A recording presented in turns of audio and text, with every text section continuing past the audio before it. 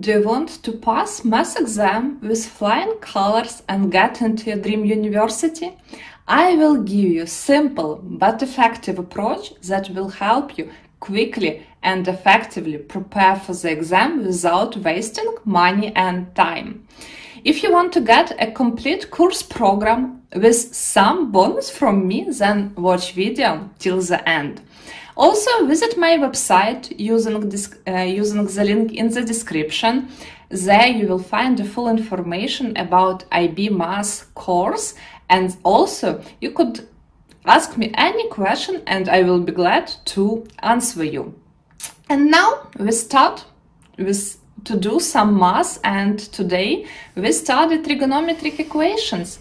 So prepare to be attractive because I explain you how to understand it and you see that it's not a complicated topic. Then let's start to do trigonometric equation and see how it works. Okay, for example, if you have 2 sine squared x plus 5 sine x minus 3 equals to 0, and then we need to solve, and for x from 0 to 2 pi. It means, first of all, what is important that you have domain for this equation. Here you see you have x from 0 to 2 pi. It means we need to get solution only on this interval, because in general, if you have trigonometric equation, that any trigonometric function is periodic. It means in general you have infinite number of solutions. It means when you have a domain, then it could be few solutions, but if you don't have a domain, then you write it with a period, meaning that you have infinite number of solutions. And here you see that we have a domain. It means we're only interested for all of solutions from 0 to 2 pi, and also important that here both 0 and 2 pi includes to the interval. That's why, also take this to account. Okay, what to do? You see that we have sine squared and we have sine x. It means now we need to use substitution, because if we use substitution, then you see that we get just like good normal quadratic equation. Okay, that's why if we have like substitute, like sine x, for example, equals to a. Any letter, okay? Any letter you like, it's fine. Then you see that in this case, then sine squared x becomes just a squared. And now here you could rewrite equation using this, and then it becomes like 2a squared plus 5a minus 3 equals to 0. And now you see that you have a quadratic one, At the moment it's not trigonometric, it's just, like a quadratic one. And what do you think about this method? How you use like similar approach before? Please share your experience with me in the comments. And we continue. It means, first of all, you see that it's 2a squared.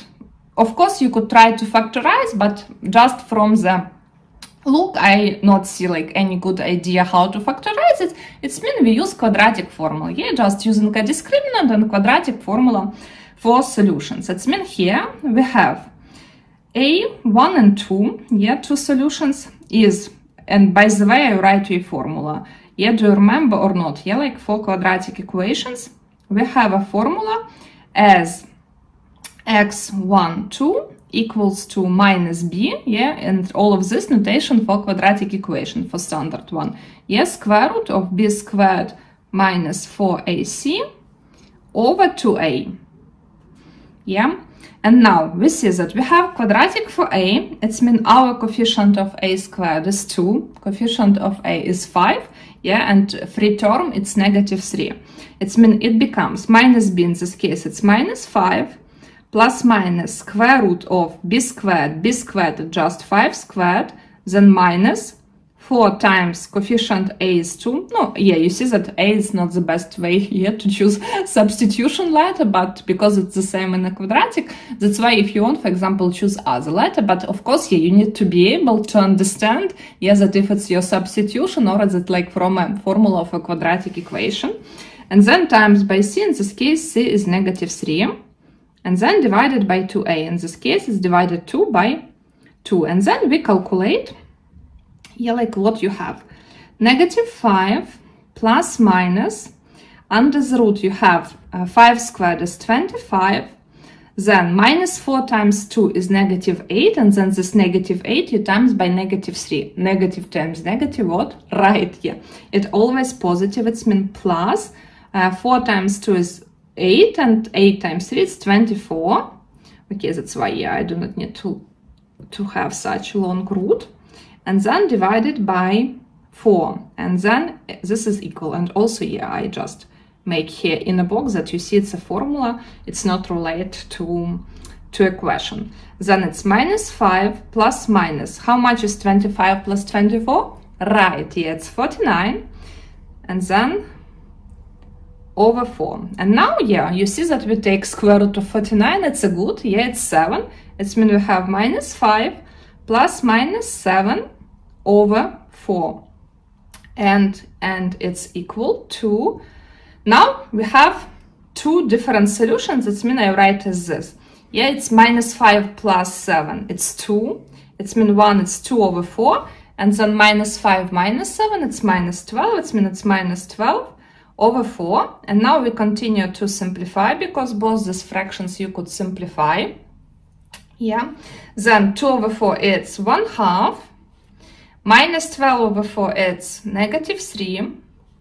And now you see that we have two solutions for a. Yeah, it means we have a is equal to 1/2 and a is equal to negative 3. And you see at the moment we firstly get solution for quadratic equation. Also, yeah, if you want to know more about equations, how to solve equation, then please, yeah, like see my other video on the channel, yeah, like which about logarithmic equations. Yes, that's why I am sure you will like it.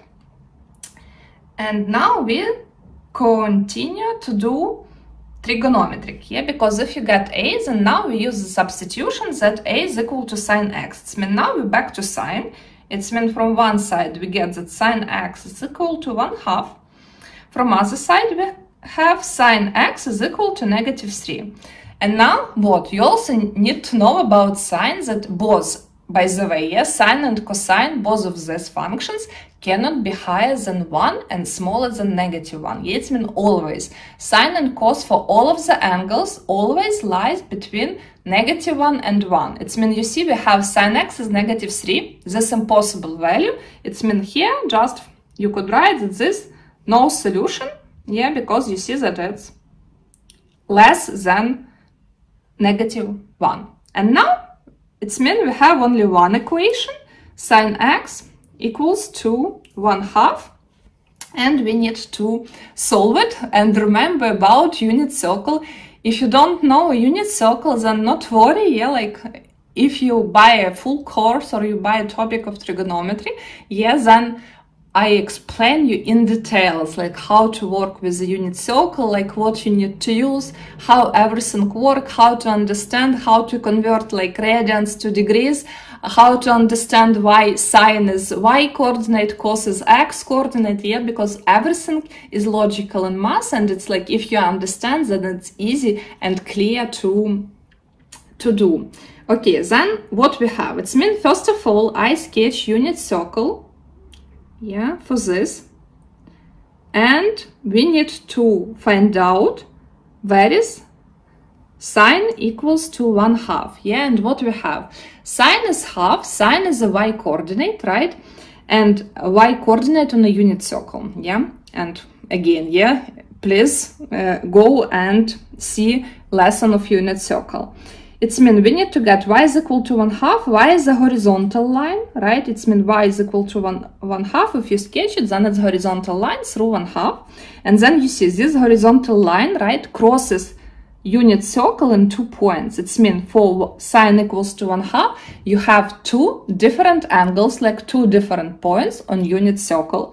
Yeah, now we need to find out which point is what angle. It means first of all, Yeah, like for IB math analysis and approaches, paper 1 questions, it's no calculator. That's why you need to know like a sine and cosine of standard angles, because tangent you could calculate, yeah, but sine and cosine, at least sine and cosine, you need to memorize. Yes, I mean for 1/2, sine of 1/2 is for angle. For what angle, you know? Okay, right, it's for pi/6. It's mean first angle here. And also you see that in the beginning here of the question, they give us x from 0 to 2 pi. It's mean if you have domain in radians and it's not saying how to present a solution, it's mean you have to present it in the same way as your domain. It's mean here in radians. That's why I write on a unit circle angle as a pi/6, yeah, because pi/6 or 30 degrees has a sine equals to 1/2. And now we need to calculate a second point, yeah. How to calculate a second point? Because it's like symmetrical, yeah. Unit circle is circle with radius 1. It means if you have this angle, yeah, as pi/6, then a straight angle is pi or 180 degrees. Yeah, it's meant to calculate this point. You just need to do pi minus the same part. It's mean minus pi/6. And how to calculate this? Yeah, this you need to know fractions. Yeah, also like fractions you have on my channel. And now we subtract pi is 6 pi/6 minus pi/6. It's mean you have 6 pi minus pi/6. And in this case, 6 pi minus pi is 5 pi, it's 5 pi/6. It means second point, yeah, like this symmetrical in second quadrant. Also, you need to know like about quadrant. It's also from unit circle. Yeah, you have first quadrant, second quadrant, third quadrant, and fourth quadrant. It means here we get x equals first solution to pi/6, and second solution it's 5 pi/6. It means you see that on this circle, because we have domain from 0 to 2 pi, it means you have only 2 solutions. For example, if you have bigger domain, then you need to see how many solutions, yeah, because also when it's like move one circle, it's back to the original position, but then start to move again and again. It's mean depending on the domain, you could get like a different number of solutions. Yeah, it's mean final answer. Remember to write here always for all equations and for all questions you need to present answer. And here I specify that we have x1 is equal to pi/6. Yeah, and we have x2 is equal to 5 pi/6. Yeah, it's mean you see that what? Originally we have trigonometric equation, yeah, but also then you see that you cannot do trigonometric equation if you don't know quadratic equation. It's mean you need to have like solid background in algebra. Yeah, it's mean in math all of topics they relate to each other, yeah, and it's usually like all questions are complex and combine you few topics. It's meant please, yeah, like visit my website, and as I promised, yeah, like in the beginning of the video, I give you a bonus. Yeah, like get a promo code for 15% discount, yeah, using the secret word YouTube. Yeah, that's why visit the website and you get like full information about the course, and then leave order for the IB Math course and use this like secret word and you get 15% discount. Also, yeah, if you haven't subscribed to my channel, then be sure to subscribe, because you need to become a part of our big Tutorina family. Yeah, and you see like new videos every week. And also write in the comments like whatever you're interested in such content or not, and also like what topics for new video is good for you. And of course, don't forget to like it if you haven't put it yet. And on this, I say you goodbye. Tutorina was with you, and see you in the next video, and join our big family. Bye!